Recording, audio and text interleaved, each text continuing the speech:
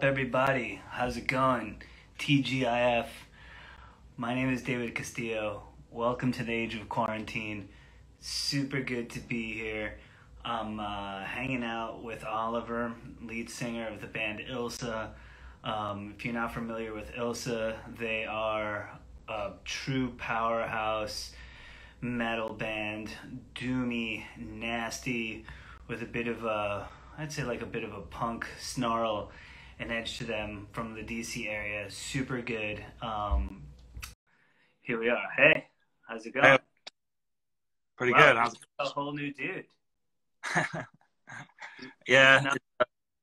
This is not what I was expecting. Holy shit! yeah, it's Orion, and I don't have a beard.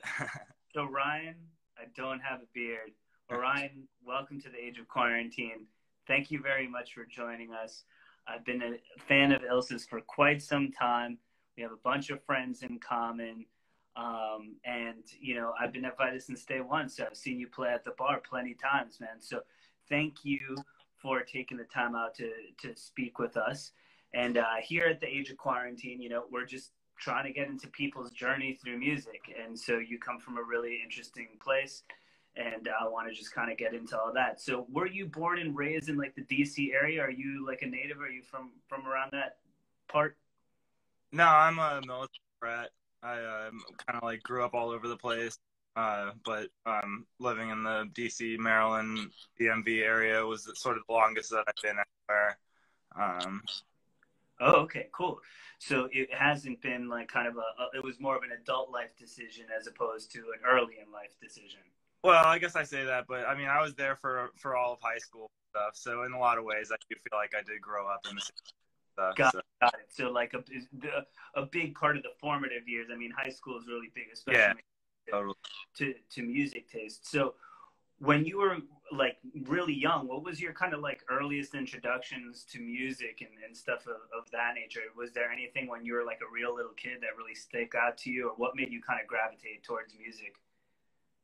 Yeah, I mean, music like I'm pretty like have some like broad taste that sort of go like uh, a little bit of everything. I'm kind of getting feedback. Should I put headphones on? Do you think that would be easier to hear me? I hear you loud and clear, but if Oh, you feel like it, that's totally cool, man. no, no, We can. as long as you can hear me.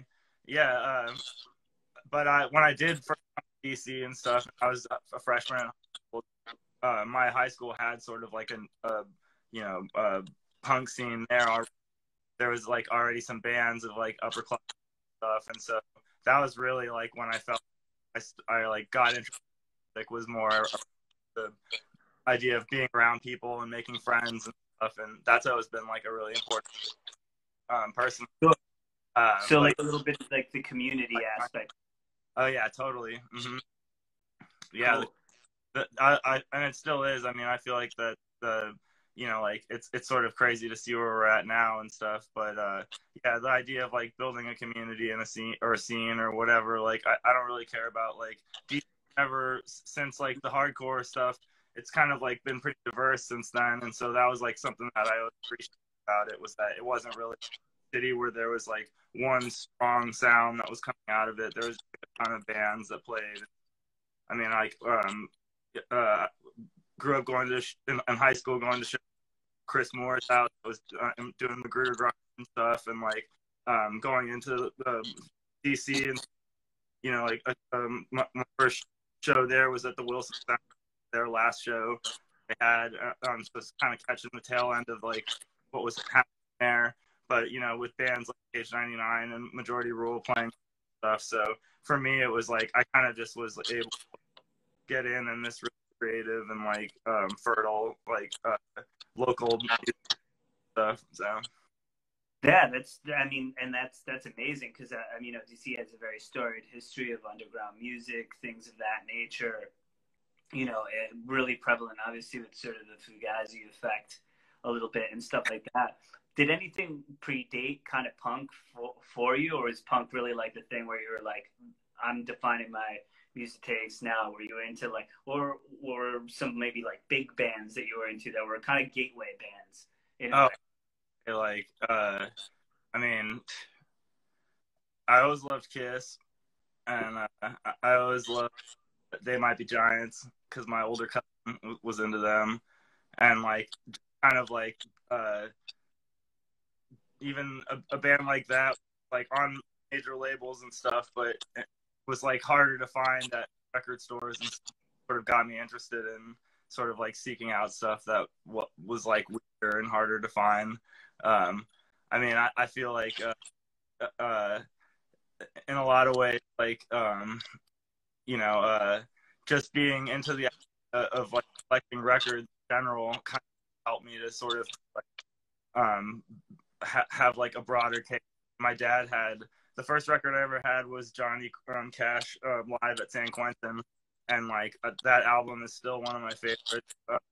And you know, like it kind of like I like the sound of it, and but I also just loved how like fine it sounded. And after that, like I just kind of was always in just looking for like cool records. So I mean, getting into metal and stuff, a lot of like early like heavy metal and stuff. The covers like so on it, like Judas Priest's album covers were like fine. Like I found live at what's the one band Unleashed in the and Yeah, like, Unleashed in the East. I still have it. It's so beat up. I've never bought another copy of it because I just like love that. Like I found it at a thrift store and I just like was like, holy shit, like this looks like fucking awesome. And you know, like that was like I'm sure had something to do with it as well. Sure. So you were kind of enamored with the hunt of finding records and stuff kind of early on, because I mean, you know, how old are you, Oliver? Orion, sorry, Orion. 34. 34. So yeah, I mean, you know, I'm 37. We grew up around, you know, the same ages. It's nothing. Everything wasn't at your fingertips. So it was about the hunt, and it still sort of is too, because there is a lot of stuff not on the internet. People like, you know, you have to go around and still take a look. There's a lot more to find out there, but that is definitely like a real formative experience, and the kind of adventures you can have looking for stuff is really like formative, right? Like you remember that thrift store and getting that Judas Priest record. Oh yeah. And like lately, like I mean, lately I say like probably in the past 10 years, like there's been a lot of like dancehall stuff that I've gotten into. Like there's this label that was actually from around here called Ross that was like one of the first kind of like I don't know, I guess kind of like gangster dancehall stuff where it was like young man and stuff where they're like thinking about robbing people and stuff like that. And like Ross was like a label that was run out of Wheaton, Maryland. It was like, you know, not too far from where I am now, and just like right outside of DC and stuff. So, but you can just find them at the thrift store and shit. You know? I mean, shit. With this record, the cover we based it on Dead Brain Cells titled record, which was like fine for me. Kind of got me into so.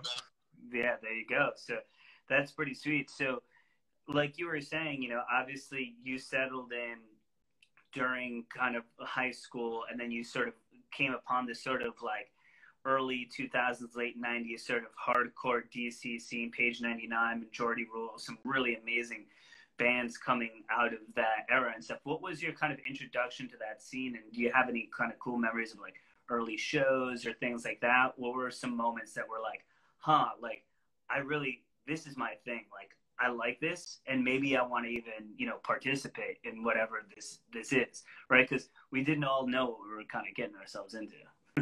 Oh yeah, well, DIY aspect, like a huge part of it, like is, it's not unique to DC, but I feel like DC was fostered it, and I feel like that, that's always been something that, you know, an inspiration to me to just try it myself, but like. Yeah, bands like 1905 from around here, like I there was sort of like this kind of like anarcho-punk sort of thing going on, and you know, like that was like really interesting to me, and like especially as like a young crusty being into bands like Nausea and Osrock, like you know, like Winter and shit like that and stuff, but like I feel like yeah, just as a young punk, like there was a lot of bands around here, like in Baltimore, great band Apolitical. Yeah, I remember them for sure. I was growing up. I was like, you know, New York area, so like I saw us Rotten at Coney Island High with awesome with fucking yeah, with Subhumans, and you know I've seen some of that stuff, and for me too, just kind of like you, and I think the experiences of you and your bandmates, you know, you have talked about kind of punk being first, and then sort of getting into metal. I was sort of into like, you know, Black Sabbath and like big metal of the time, or Guns N' Roses and stuff. And then I kind of went to punk, was my first underground music, and then I kind of climbed in back sort of to metal in this sort of circuitous way. But I loved all of that stuff, going to ABC, checking out stuff, and I seen Apolitical back in the day, 1905, giving me like mad flashbacks of things of that nature. So getting into that sort of stuff, punk was obviously first for you and stuff like that. So when you first started playing music, what was that sort of endeavor like? Did you already, you know, come from a musical background or family and stuff, or was like playing punk kind of like, hey, I see peers of mine doing this, I'm gonna try it out?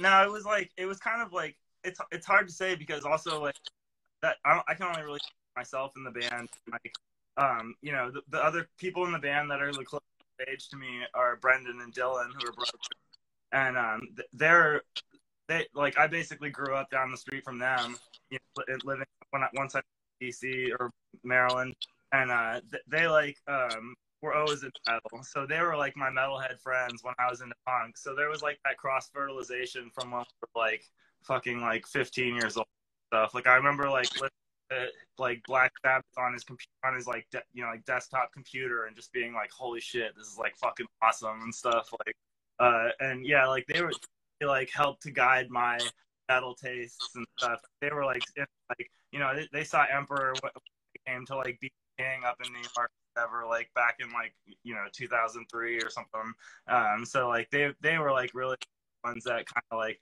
were turned on to the stuff, and sort of like helped to like guide my tastes and stuff. Sure. And that's always kind of, I feel like a lot of that is the way it works. And even still too, like if my friends are into something, I'm going to check it out. I'm going to like listen in that way. Like there's no publication or post or anything in the world that means more to me than like my homie who I like and like love and respect just being like, yo, this band is sick. And I'm like, okay, we're going to listen to it. Okay. You know what I mean? Because you have that sort of thing. And I have different people in my life too, have sort of like pulled me in different directions to listen to different things. And I think that's always really good. Like you said, like sometimes these things happen concurrently. Sometimes it's discovering things sort of sequentially. You know, it's all sort of different. So you were in high school, you were doing that stuff. Did you have any kind of like bands before, like, you know, you were joining up with Ilsa? Like what was, you know, kind of your early like music playing days like? Were you always a singer? Things of that nature. Yeah, well, we had a band like from when I was 18 on that, how I met Joshy, who runs in Ilsa. And that was called Time of the Wolf. Kind of just a more like black metal thrash, like sort of black thrash. And that was from like 2006 to right around 2008 when Ilsa started. And you know, we had a lot of fun with that band and style and stuff, but we were all like getting the what we wanted to play in terms of metal and stuff. And we put out like a great record ourselves. That's just a self-titled album on YouTube and stuff, Time of the Wolf. But named after the Michael Haneke movie, so like that sort of like started our sort of like love movies and stuff too. And we all bonded over that. And part of practice would be like watching like some action movie like afterwards and stuff, and hanging out, and like, you know, the hangout process of it, like you were saying, like that's when like you get the best band recommendations and stuff, when you're just like chilling with somebody and they're like, all right, like, oh, I got something, you got, like, you know, it just comes out of nowhere and you're like, yeah, this is perfect. Like yeah, definitely. I'm like, there's sometimes I listen to a band and I'm just like, oh, I have to, like, I'm like, yo, Enriquez, yo, listen to this, dude, you know, like, because he's the co-host of my of the show, you know what I mean? It's like his show, I'm, you know, part of it and stuff. And Artie, we've all played music together. So that's always the thing too. I hear things and I think of people, you know, at this point. So that's definitely like a big thing. So yeah, like you were in this band, you did it right, and before Ilsa, and that was kind of like getting your feet wet, like understanding the band dynamic too, right? Because it was your first band. You know, obviously you kind of like learn a lot of stuff from just, you know, playing shows and, you know, putting out your own record, recording stuff. Like, you know, there's a learning curve to all this stuff. You don't just kind of like, boop, okay, I got it. I'm like an Ilsa now, it's cool. And stuff of that nature. What did you want to sort of, was there things besides musically, because obviously Ilsa is different musically, that you wanted to sort of change up when you kind of started Ilsa with these guys and like were like, oh, okay, maybe we want to take this particular approach? Or was it just more of a continuation of and getting better of what you were already doing? Yeah, well, Crown of the Wolf basically ended Dylan, who was playing guitar in that time, and he was like kind of our new guitar player. He was like, you know, in Crown of the Wolf before, and basically sort of joined us again. But he got into like a fight at the chorus and like punched his hand through like a glass, like a window through the glass, and cut all the in his wrist. And so Ilsa kind of just started as like a band to sort of be like a side project to hold, to make sure we're able to like keep playing together and stuff until Tom got back together. And then like other, you know, like other things happened, and like some of the people came back to Ilsa, like Tim, who really was the sort of backbone of Crown of the Wolf with John. They you know, like he went away for a little bit and stuff, and so basically it ended up being the primary focus, even though it sort of started like something that we were just doing on the side. And the main motivation also was just like we wanted to be like heavy and simple, and that was like it. Like we wanted to be playing like to just do metal that like it wasn't like really about trying to sound like anybody else or like trying to set out to do something new, reinvent the wheel or whatever, but it was like to just play like something that was going to be fun and that wasn't going to be like super technical, because Time of the Wolf had sort of gone more in that direction. We just wanted to do like something that was going to just be more fun for us and stuff, and that was always, you know, like we've always kept that as the focus of the band, is just like making it fun for people in it. And that's sure. And I mean, that's a great thing. Well, first of all, there's two things there that stand out. First of all, is that it was almost sort of like literally like an accident, right? Like in a way that kind of set the course to do that in one way, right? Like, totally. Oh boy, fucks up his hand in some fisticuffs, and then like, okay, cool, he can't play, so we might as well do something. But I think there's something in there that's really, I think, interesting as well, is the fact that you're like, we wanted to do something a little bit easier to play and something that felt, you know, fun for us to do. You know, it's not always just about, it's cool to like learn about the edge of your abilities and maybe push yourself to kind of do certain things.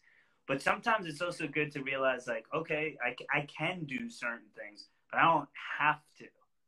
I can play something else and just that feels like right. You know, there's certain musicians I know who are absolutely incredible, can do like all sorts of things, but they just want to be like, you know, they're like, this is good, it sounds great, right? Like, why fuck with that? Do you guys find yourself getting sort of enamored with that kind of feeling? Yeah, I mean, I guess it's you know, we don't want to be like, I feel like we feel ourselves pulled in different directions and stuff with it, and but it's also yeah, it's like, kind of makes me think of like impressionism versus like realism thing. It's not like we're not trying to just like create like a picture perfect copy of something. It's more of just getting like vibe, getting like a feel. And I mean, I think the feeling and the emotion is like the biggest part of it. And like, you know, like I wouldn't call ourselves like an emotional band ever, like, but, or like, you know, like, or depressive or something like that. But like in a lot of ways, like I kind of do feel like there is sort of like that like, underlying feeling of it. That's sort of like, I feel like what kicks us more than trying to push ourselves as musicians or anything like that, but it's just trying to like make something that we are like feeling, you know. It's just like kind of Yeah, that you're connecting with. I mean, and I think that that's true. I think sometimes it's just you're looking for something that's visceral for you, and that hopefully translates to audiences, and you know, and you know, and fans and stuff like that. They can feel that. And to me, Ilsa's a super visceral band. I mean, anybody who's seen you guys, the show, it might be, you know, in the doom sort of category as far as speed, but not really as far as intensity. I feel like it can give you can feel like the background of punk and hardcore and stuff like that has been sort of woven, you know, into the kind of the fabric of the sound. And is that just basically, it seems like it's just because that's where you guys came from, right? So it still kind of rears its head a little bit. Yeah, I'd say so. Like, Joshy was in this great band, Exosis, from around here. You know, like his background is definitely out of punk and hardcore. Tam, who's in the band, and he comes out of like a punk and hardcore background and stuff. But, and you know, but yeah, it's kind of all over the place. But Sherrod's not really from that, and like, is a little bit older than our band and stuff. And Joshy's a lot older than me and Brendan and Dylan, but Joshy and Tim and Sherrod are all, I think probably all close to 10 years older than Brendan. So it's sort of like we're almost like I wouldn't say multi-generational, but like I always looked up to like to Joshy and stuff as being big punk, like a, you know, grown up punk or whatever, like the guy in the band, like who's been on tour before, like knows what to do, like that. So yeah, that's a you know, in the like way I've looked at it, I guess.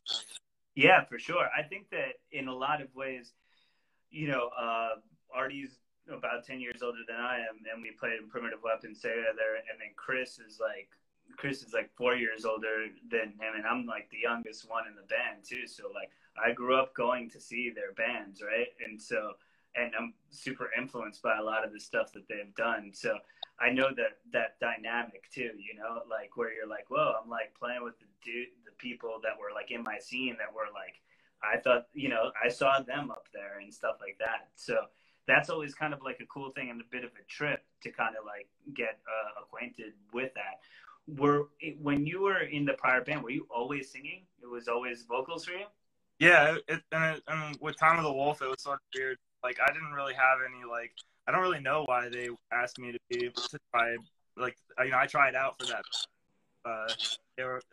I didn't know really. I feel like the bass player, this guy Brian Redford, who'd been in a bunch of bands around here, and they kind of invited me because he thought I might be a good singer for some reason. And I had, you know, in high school, like I had friends that had music equipment, mess around and stuff with like heavy stuff or whatever. But like, you know, when I like that, it kind of caught me off guard. So they wanted me to try it, and so I just sort of like did. You know, I didn't really have any like, and I still don't really kind of like technique or anything that I went in with. I knew that I wanted whatever. It was more just like, you know, like make it sound thick and stuff. And like, you know, when we started, I think it was a little bit like raspier and more towards like the sort of like black metal side of it that I brought in from Time of the Wolf. But like as it's gone on, it's gotten, I think, a little bit more natural, and like I really like care so much about trying to sound like one particular style or another. Sure.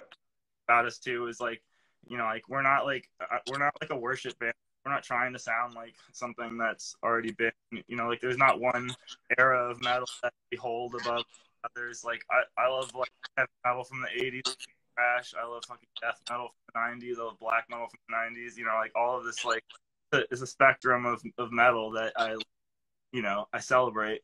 But there's not one spot where I stop and I'm like, this is the end all be all, and like, where we're gonna stand and stuff. And like, you know, in that sense, like, you know, we are like, I think people have had sort of a hard time figuring out where to place us, and like calling us like sludgy, like doom or. I mean, we celebrate doom being from Maryland. You know, Maryland doom, you know, forever here. But we're not a Maryland doom. We don't sound like a doom band, like, you know, we are and stuff. So I'm happy to just sort of float around like the ether. You know, I don't care where we live when it comes to like fitting in and stuff with the scene. I think that's part of the and stuff. I also feel, you know, it'll that can only take you so far. And there's like so many bands that I've seen throughout the years that have been like so huge that I've loved and thought were great. People were gonna remember forever, and they just get forgotten and stuff. And like, you know, I don't have any doubt that won't be my.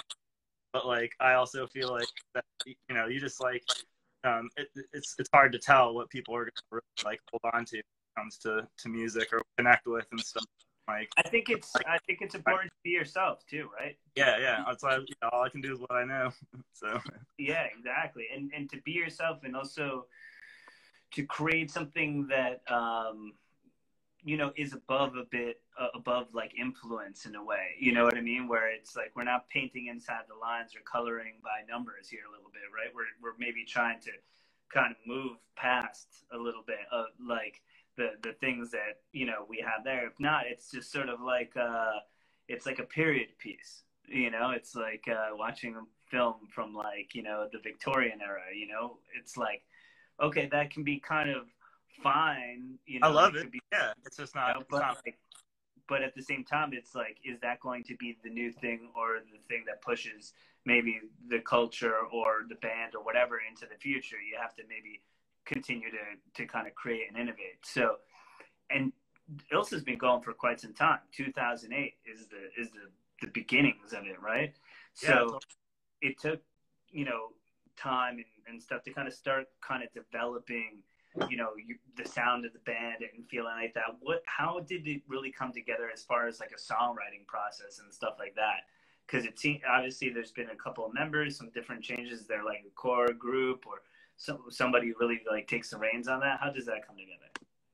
Yeah, well, I felt like the demo, there's kind of like some confusion about what our first album is. There's like we basically like, I would consider this new record, Prayer, to be our fifth record, because Maggots Are Hungry gets called our first record, but that's like really just we re-recorded some songs on it for Tutti Colori del Buio, like All the Colors of the Dark, which I would consider to be our first record. And so with that one, that was like kind of we'd already done a demo, and I felt like we were all playing and practicing at the Fortress, and there was all these shows around us and stuff, and just felt like a really creative period. And that album, like, we recorded 3 days in a friend's garage in DC, and it, you know, like, for whatever reason, that record, like, just seemed to be the one that people actually like were into. And it's a lot different than Maggots Are Hungry. Like, Brian, our friend that recorded it for the time, I don't know, he had just the perfect touch for it, I guess. And like, I think probably practicing regularly and just tightening ourselves up and really working on the songs and stuff. Garrett, who played guitar and did a lot of like the really weird early records, he was like, you know, coming from like a punk background too, but metal as well, but just had like a really creative mind when it came to like really fucking weird structures and like solos and shit. And I feel like him and Brendan on that record just really came up with like cool songs and stuff. You know, we sort of lucked out because Fenriz put us as one of his like bands of the week, and we just self-released it ourselves at that point. And after that was like when we got our first opportunity to like, you know, work with the label. Yeah, and look, man, I was band of the week is a big nod. You know, we've had. Oh, I got it at the best. Like, I was walking out of an Iron Maiden concert, and I got a text that said Fenriz made us his band of the week. I was like already like elated from like coming to this concert that my friend had won tickets to off the radio for free, and she like asked me if I wanted to go with her, and like, and we like, you know, like, it was fucking great, awesome shit. Like, walking out, like, oh yeah, Fenriz made us his band of the week. Like, cool. Like, how's the night? Yeah, dude, you were like on Icarus, like going straight to the fucking sun, man. You were like ready, ready to go. What a fucking week! Amazing, The made best. it. Fenriz. I mean, we're covering all the bases of your Yeah. eclectic metal collection. Dude, the best part of that show was like when we were waiting in line to get, there was like these other guys that were there, and I heard the like ticket taker be like, "Oh, I'm sorry guys, these are for Rush. That's next week." And they're like, "What? No!" Like they like misbought like fucking Iron Maiden was for Rush. Like, man, I would have Artie would have loved the Rush concert. Artie, I would have been stoked for either one, but I could see why they'd be pissed if they were already there. Yeah, for sure, for sure. So Fenriz put you as the band of the week. Obviously, he's a big figure in the scene. Dark Throne, all of this. An architect of black metal, really, and stuff like that. So that sort of got people talking, I'm sure, right? And so, did you feel like a bit of a noticeable change with like attendance at shows, things like that? Did you feel like, oh, okay, now we're like in a little bit of a different? No, not around here. And like, and it's hard to even know if that was really like what did anything. But we had a friend Dan, who was from DC, who'd moved out to Portland. Crappy Dan, as he was known in DC. But he started aging, and so we were like already friends with Dan and stuff. And like, I think he'd heard it. I can't say like I don't necessarily had any of that, but I'm sure he heard. Like he started this and was basically in having us be one of their early releases and stuff, which so yeah, he did great. Like I think they did too for was basically got our sort of helped us sort of get our first home when it came to a label. So. Yeah, that's great. So so that was like kind of like the label thing and stuff like that. Did you guys, as sort of things are going, was it like, okay, now we're going to start like hitting tour a bit more, things of that nature? How did those sort of decisions go? Because, obviously like there are different priorities at different times, and as you grow older too, those things happen. Being in a band obviously isn't this sort of like, flat journey. There's always like different things to sort of negotiate. I mean, I know that you guys have done some extensive touring and then have pulled back a little bit more and so on and so forth. How has that sort of been as the band has sort of grown? I feel like we like never really toured that much. I mean, we've gotten to go. We've had over the years, over 12 years, like been able to do a little bit. I sort of wish we haven't gone to Europe or anything like that yet. We've never gone to South America. Like anything. We went to Canada, which was in 2013. A lot of fun. We only did our first escort in like 2018. So we sort of like anything we've been doing a little more than ever before in the past years, because everybody in the band has other jobs and stuff, and nobody like as much as we would love for this to be our like way of supporting ourselves. I feel like we've also never approached it that way. It's always been for fun and something that we do to hang out and to be able to do something special. I mean, we've only ever played, I think maybe like I could probably count all the fests we've ever done on my hand. Like we did Psycho in Vegas last year, which was like I've still been thinking about it. Like it was so like it felt like a dream or whatever. And then like before that, I feel like the biggest one that we had done was like Death Fest in 2013, and like that was like for me it was cool being in Maryland and stuff. I felt like I was happy we had that opportunity. So. Yeah, sure. Shout out to Evan. Yeah, for sure. I mean, that's true. I guess, to me it's like, oh, I see some dates on the West Coast a little bit more, like it opened up a little bit. It's not like I was saying you're like worldwide touring machine, but it just opened up a little bit more, which I was like, oh, that's a little bit different, because normally I'd seen you guys sort of do things a little bit more, sporadically, and differences. It's like, oh, it seems like they're trying to play a little bit more now, you know what I mean? So I was like, oh, yeah. Is it, obviously 2020, it's like, but, when we are trying to do those things. So who is there like, just gonna kind of getting back to the writing question, because I want, like, who really is there anybody who's like been like the through line, like the person who's sort of like been a chief like songwriter of Ilsa, or has it really been different throughout these different periods?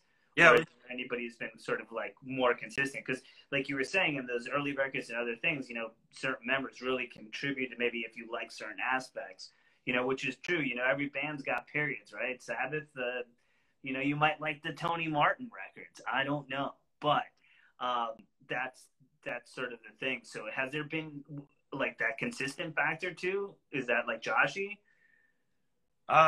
probably in big part, yeah. I would, but I feel like it, like it would be hard to really pin it down to one person. Sure. Like, on different records, it sort of leaned in different directions.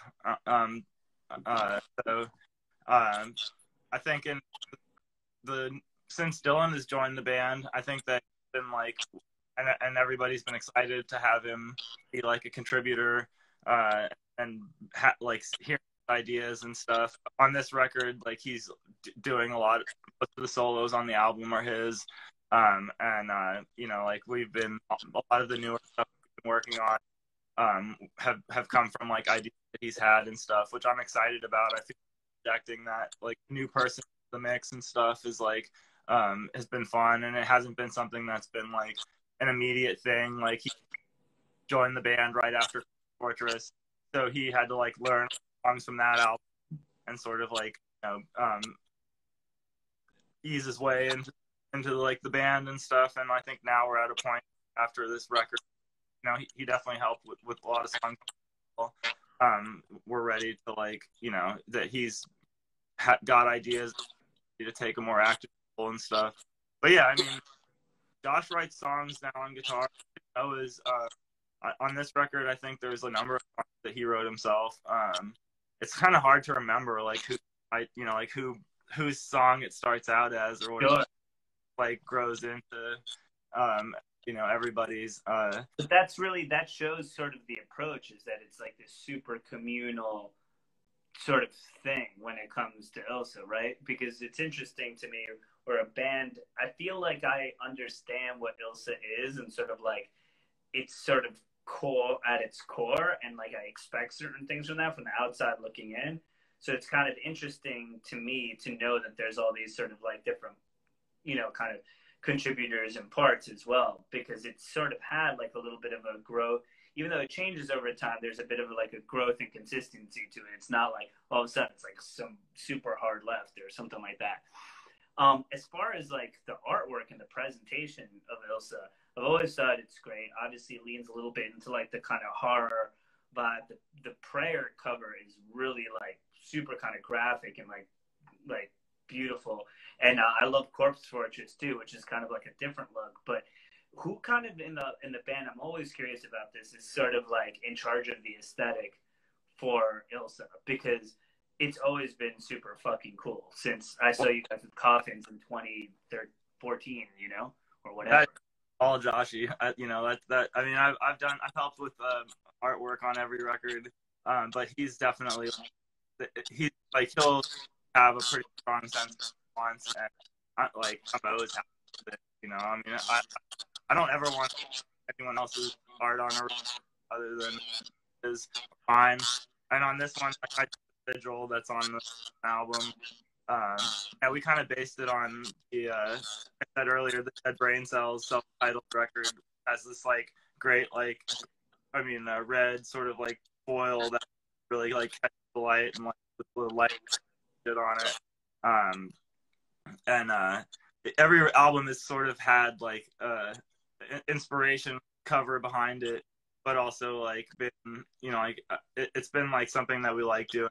I always wanted to do a pop-up album, which fell into law as a pop-up. So like, yeah, I saw that at Vitus. I remember, because on the table like that, and I was like, damn, that's so tight. And I remember, and I wasn't sure if it was Josh who I talked to, but you played with what was I think the band that I'm thinking of from Indiana, doom band, kind of had a dude with like dreads, and he kind of loved hip hop and stuff. I'm trying to remember what the name of that band was, but you guys had been to Vitus at different times, so I think it was that show or when you were playing with Seven Sisters of Sleep. But I remember going to the merch table and just being like, "Wow, this is really cool." But like, you know, who did this? And I think it was probably Josh. He was like, "Oh, it's me." Like, you know, I just saw him play. I was like, "Oh shit!" I always think that's really interesting when the people who are in the band also are like the main auteurs of the graphic design. Because especially in metal too, I feel like it's not like a. There's a lot of times where it's not like a really like, you know, like you're a solo artist or something, and it's like you the person really like out front, right? There's like a lot of metal bands and stuff like create the aura, the image, and stuff like that. And you guys have always had this really tight thing. Is there any, you know, like you said, you had a couple of influences here. There seems to be a big horror movie sort of influence. Is everybody in the band kind of like aficionados in that sort of realm and stuff like that? Some, you know, between like some samples that are on the records and stuff like that too. I'm like, oh, I see how that sort of is. And sometimes it can be even a little bit tongue in cheek. Talk to me about kind of using that stuff and that part of the culture. Obviously, metalheads love horror. Yeah, horror movies, horror novels. I mean, I just borrowed this like Paperbacks from Hell book, which kind of even has like a similar like cut to the new record. But like, yeah, that like embossed like 80s like horror covers. Like for me, like the covers was always like, even with horror movies, that was what got me into it was covers, and you know, going back maybe to music too. Stuff like it's just always been an important part of it, like just drawing you like something that make people like want, what the fuck is this, you know, like. And yeah, like I love that like 80s like embossed like horror novel cover with like, you know, like a gold foil, silver foil on it, and some weird painting that's like, you know, just sick shit. And like with like horror movies, it's the same way. I mean, I worked at a video store when they existed for like years, for 5 years in Maryland.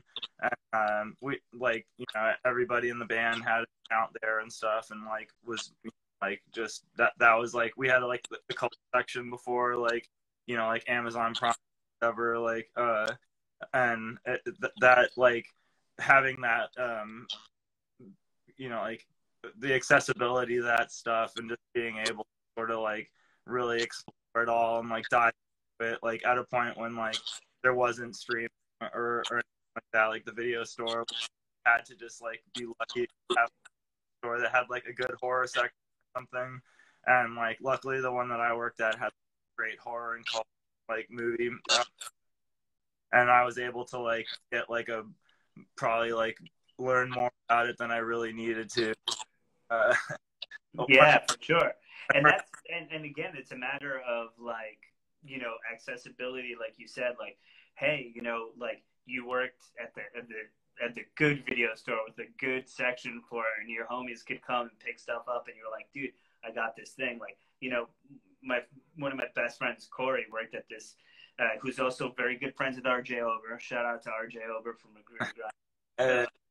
But Corey worked at this record store called Utopia on Long Island, and man, Corey hooked my ass up, man. Like, you know, the first Botch record I ever heard, the first fucking Dillinger Escape, first Ass Suck record I ever heard. I mean, like, I could go through the bands that I got from there, and like Corey was always able to listen to a lot of stuff because of that, and therefore I was able to start, you know, like getting stuff from him and stuff like that. Little friends and fam discount too never hurt, you know.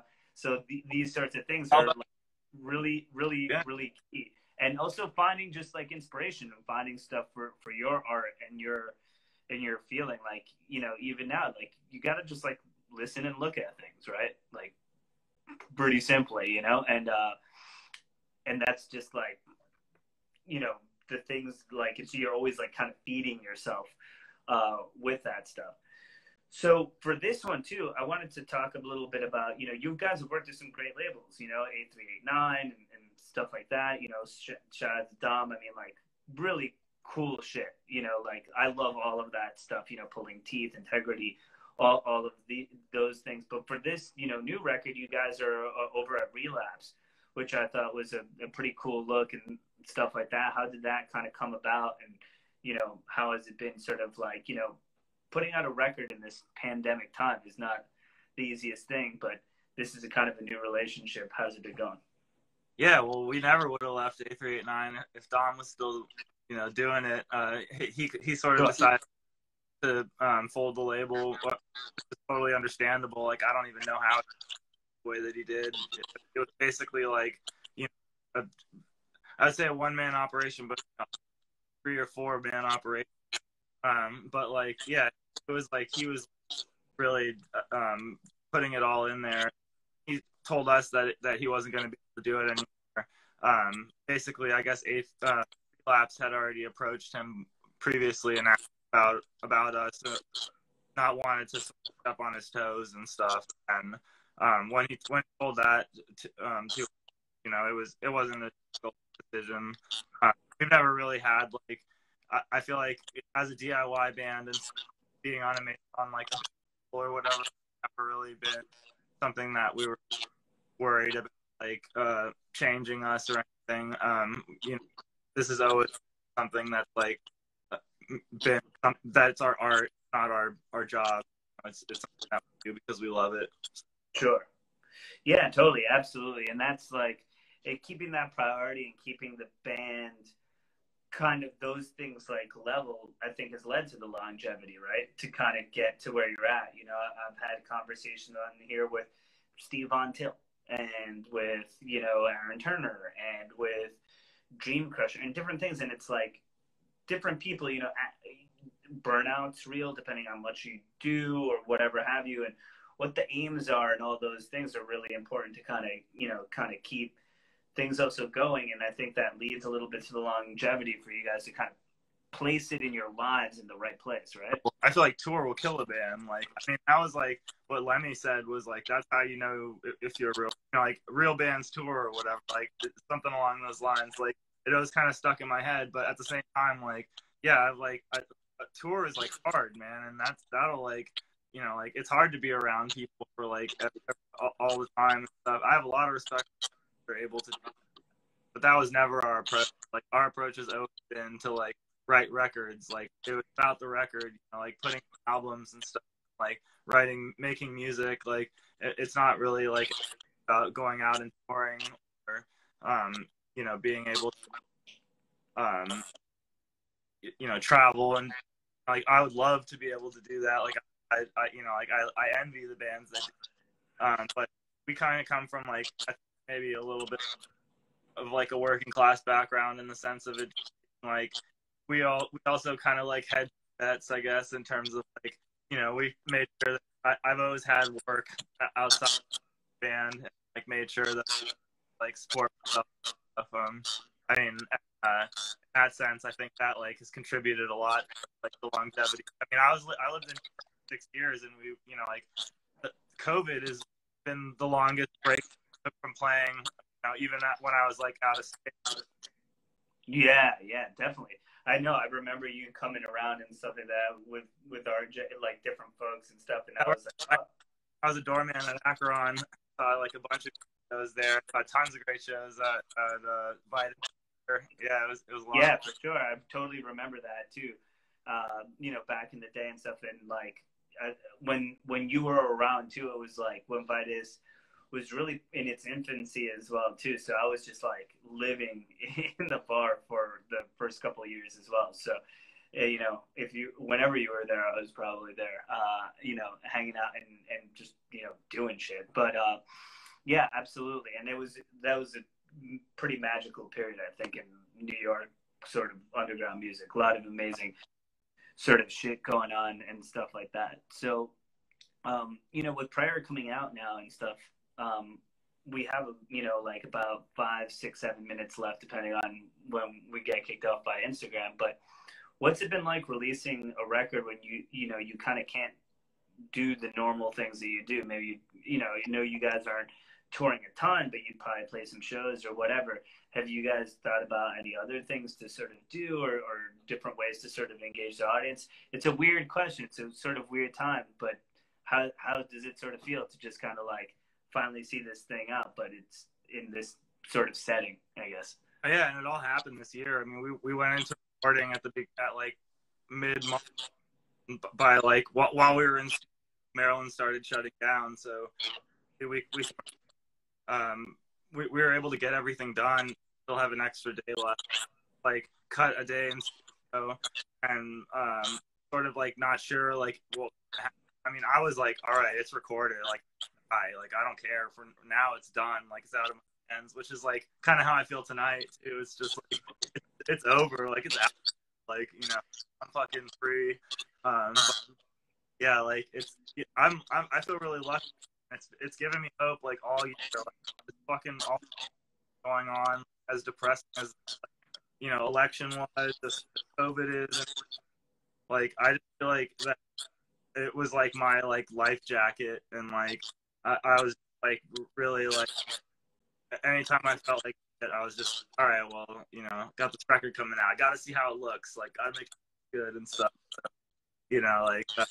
Not that I'm gonna like, you know, pull a dissection or something and go like off myself, but like that, you know, like that was like we lucked out. It was all just like, you know, happenstance, like timing in terms of this year being like able to get it done first of all, and then like have everything fall into place and stuff. I mean, we're just sliding in there, like, you know, it's like almost, you know, like almost December, like getting it in right there. Yeah, well, you know, and we're appreciative for it, man. You know, a lot of people push stuff back and things like that nature. We really all didn't know what the situation was going to be, but you know what you said, I think, is really interesting. You know, I've been making music here at home and stuff like that, and you know, I was like, sometimes it feels like kind of why or how or like what's sort of the point. And, you know, obviously Vitus, we had to take care of so much stuff with that.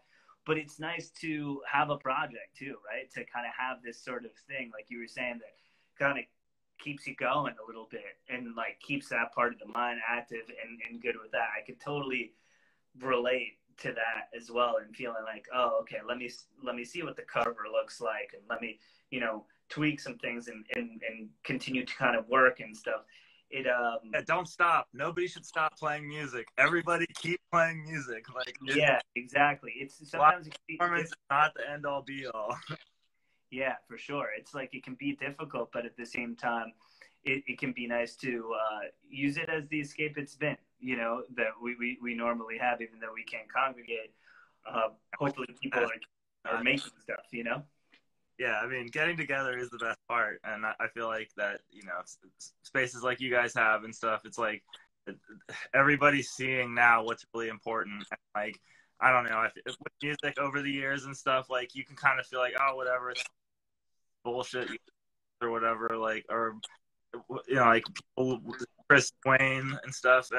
But I feel like that it's just like now more than ever, it's like, I feel like this year has just been like resaturation and stuff. You can't do anything.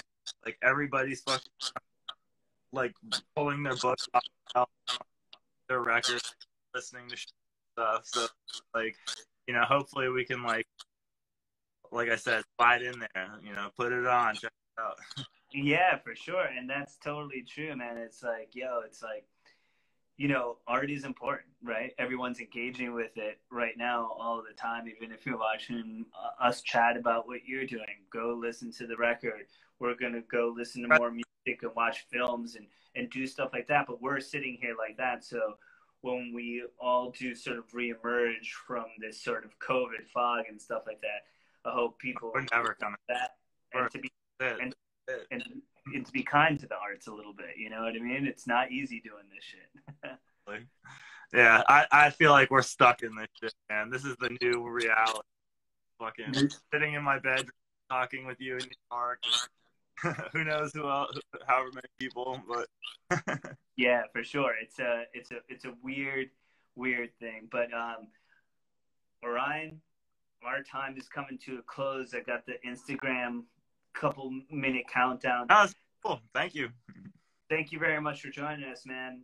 Super fucking cool. Great to see you. The new you, you know, you look good.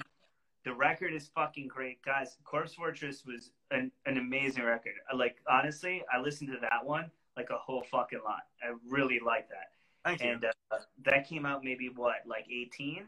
Yeah. I think that came out. And I was like, always liked Ilsa, but I was just like, that hit some sort of gear for me, and I had that one on like a bunch. So super sick, and I heard the first 2 songs you guys released off of Prayer, and I got one of the promos in my inbox, so I can't wait to really sit down with it proper and check it out, because I got the time to do that, and everybody else should take some time to do it as well. So read about Sean Sellers. His life is fucked up, and fuck the death penalty. Yeah, sounds. I feel that for sure, man. So thank you very much. You're the shit. Take care of yourself, all right? Thanks. Life matter.